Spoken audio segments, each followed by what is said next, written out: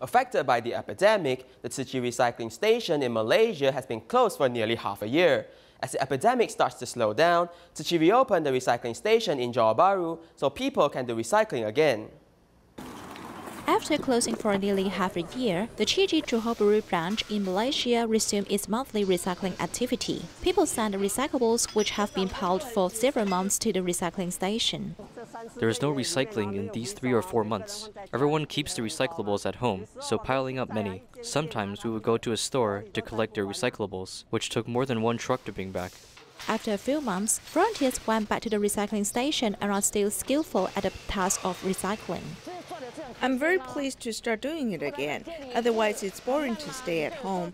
I feel happy when doing recycling here. I feel good. Also, we can help clean up the environment and protect the earth.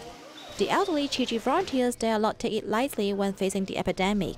The government doesn't prohibit the people who are over 60s from coming out. It's not encouraged for them to go out. If you think you are healthy enough, you can still come here to volunteer if you want. We have to strengthen our protection and do our part well.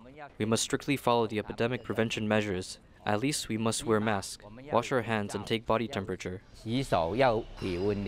Different from collecting garbage as a whole, this wave of epidemic has opened up another new situation in environmental protection. During this epidemic, it is actually a good opportunity for us to promote sorting of recyclables. People are encouraged to get off their cars to do sorting by themselves.